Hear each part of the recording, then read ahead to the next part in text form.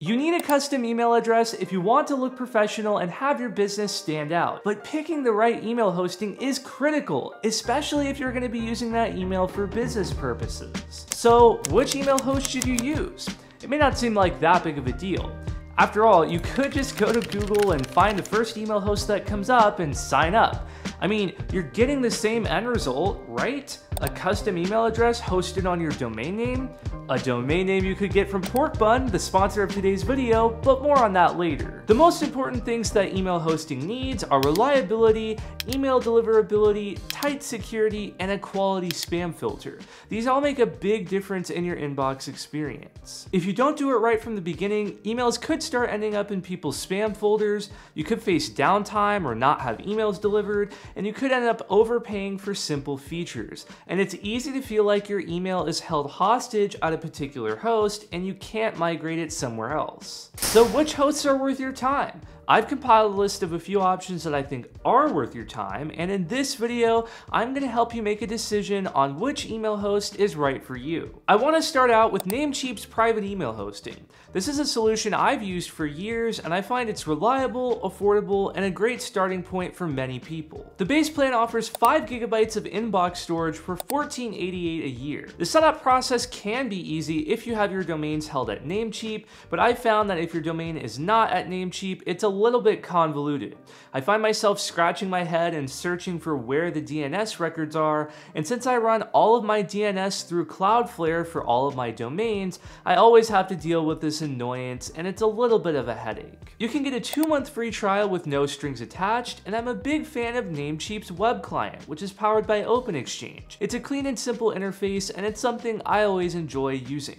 Namecheap does offer support for IMAP and SMTP, so you can connect it to third-party email apps. Namecheap's spam filter is pretty decent, but it's definitely not as accurate as Gmail or other bigger providers. They did just launch a dedicated feature called Jellyfish, which is a spam filter manager where you can whitelist or blacklist emails and set up all sorts of filtering rules based on subject lines or other criteria.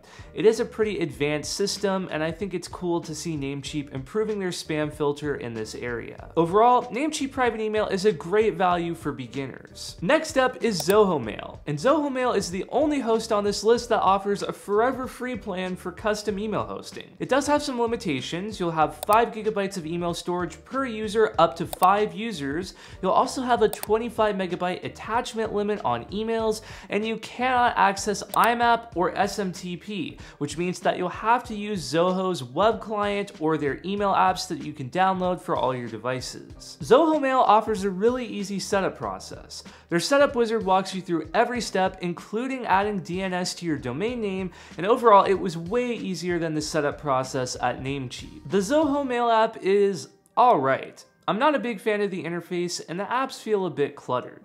Normally I'm not too picky about this because I typically prefer to connect my email addresses to third-party email apps anyway. But with the free version of Zoho Mail, you can't do that. You're forced to use their app since you cannot access IMAP or SMTP in the free version, and if all you need is a free custom email that gets the job done, Zoho is going to be just fine.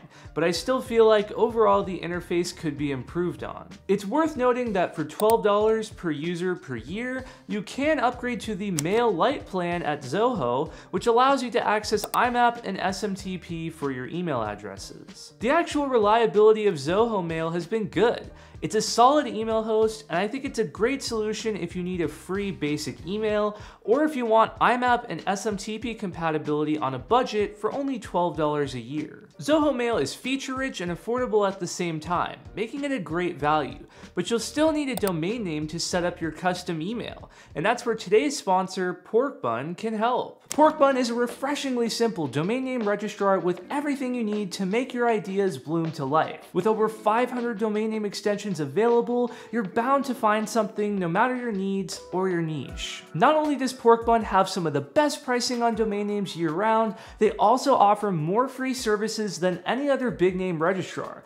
This includes free SSL certificates, free Whois privacy, and much more. Pork Bun isn't just affordable, they're trustworthy too, with more 5-star reviews from real customers than any other registrar. They back it all with their expert support via chat, phone, or email so you can get real answers from real people and you can reach them 365 days a year, including holidays. I love Porkbun and use them for tons of domains I own, and when Porkbun reached out and wanted to sponsor a video, I was thrilled. You can get your domain at Porkbun at the link below. Thanks to Porkbun for sponsoring today's video, and now let's get back to the comparison and take a look at Google Workspace. Google Workspace is email hosting powered by Gmail. It's Google's business email product, and it functions just like a normal Gmail address, but it's connected to your custom domain. For $6 per user per month, you'll get access to 30 gigabytes of Google Drive space, instead of the 15 gigabytes of drive space you typically get in a free Gmail account. You'll also have access to Google Docs, Sheets, Forms, Google Drive, and all the other Google services you know and love. Google Workspace is definitely designed for corporations, and the setup process isn't the easiest. That's not to say if you're a solo user you should stay away from Google Workspace. I have a lot of friends that use it for their personal brands, and they're not some business or big corporation, so I think it is a good fit for a lot of people, but you'll definitely want to spend some time digging through Google's admin console and reading help articles to understand the setup process. Otherwise, I think you might be a little bit frustrated and confused. It's definitely not the simple, elegant setup process that you get with something like Zoho Mail. I personally use Google Workspace for my company emails, and I prefer it over the other options for reasons like email deliverability, reliability, and the spam filter. And that's why I'm willing to pay $72 a year per user instead of $12 or $15 a year for a host like Zoho or Namecheap. One thing that a lot of users forget to consider is security. With conventional email hosting, there's no way to enforce two-factor authentication when using IMAP and SMTP.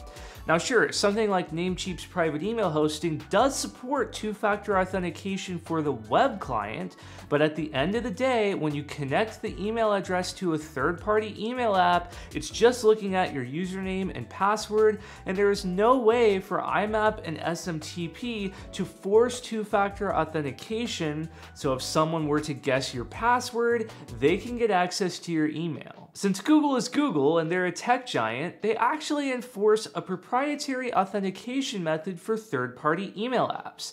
This means to log in with Gmail or Google Workspace, you have to do it via google.com.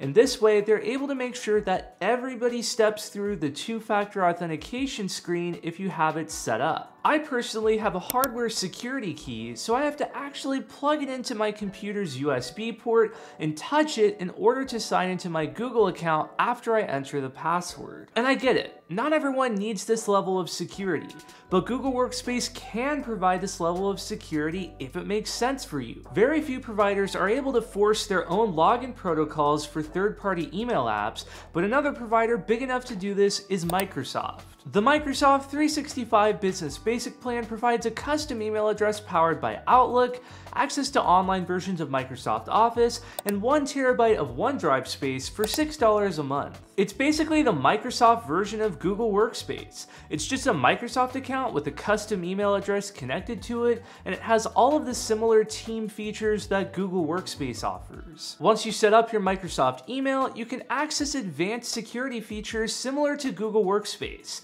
This allows you to actually enforce two-factor authentication when logging into third-party apps, and Microsoft even has this feature where you can use just a security key to log in and actually take advantage of passwordless authentication. I think it just comes down to personal preference.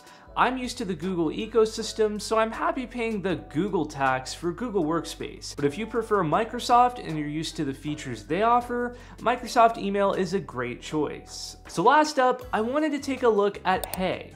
Hey is a newer email provider from the parent company that makes Basecamp. Let's get this out of the way first. Hey is definitely a premium option.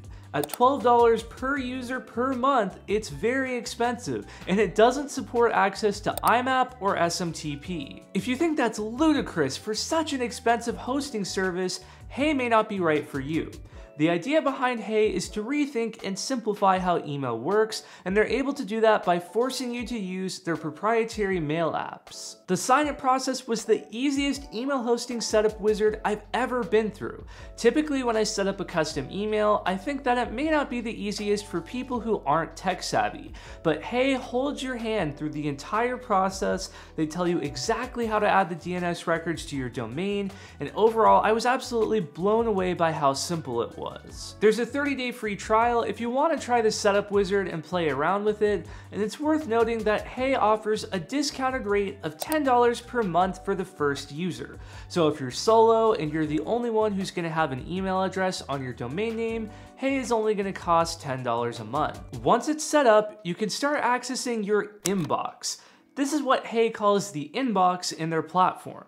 There are a few things that set Hey apart from other providers. First, the inbox is designed where you have to whitelist every single email. So instead of blacklisting spam emails that keep sending you newsletters or junk that you don't want to get, Hey allows you to whitelist emails from the start to make sure you only allow emails through from people that you want to get email from. The idea behind this is that you'll get less emails overall, and your inbox will be less cluttered when you can say no thanks when you forgot you signed up for that email list and they send you an email for the first time and it pops up in your Hey screening. You can say, no, I don't want that, and then you're never gonna get those email newsletters again in your inbox. Hey has a big emphasis on privacy, vowing not to sell your user data. There's a number of things that make their platform so unique, and if you're curious, you can go check out the Hey Manifesto linked below. This is the page on their website where they talk about what sets them apart from other providers and why they are so unique and committed to innovating the future of email. I'm enthusiastically watching Hey from a distance, but I'm just not ready to use their proprietary email platform right now. I prefer to add all of my emails to a third-party email app so I can see everything in the same place, and since Hey does not support IMAP or SMTP, it's not a fit for me personally. The $12 per user per month price tag is also hard to swallow. For my company where I have 3 email addresses, I'd be paying $34 a month for email hosting, which is almost double what I currently pay for Google Workspace. But hey, if Hey looks interesting to you, I definitely recommend trying it out. I think it's a solid platform. I really like what they're doing to innovate in the space, and I hope that they do a lot in the future to continue making email that much better. I do want to give a quick honorable mention to Fastmail. It's another email provider with a big emphasis on privacy, and for $5 per user per month, they offer support for IMAP and SMTP, so it may be worth considering. So in the end, which host do I personally use and recommend? Well, I personally use a mix of Namecheap private email hosting and Google Workspace. I have my primary email address on my Krailer.media domain at Google Workspace, and I'll use Namecheap private email hosting for any other smaller projects that come up where I still want a custom email address. It's a great value option, and it gets the job done without breaking the bank. But I've got to say, this might be the first comparison video I've ever done where I can recommend just about every option in the video. Normally there's usually some option that I'm not a fan of, but of all the providers I decided to try in today's video, I was impressed with all of them in different ways. Namecheap private email hosting and Zoho Mail are great budget options depending on your needs or preferences.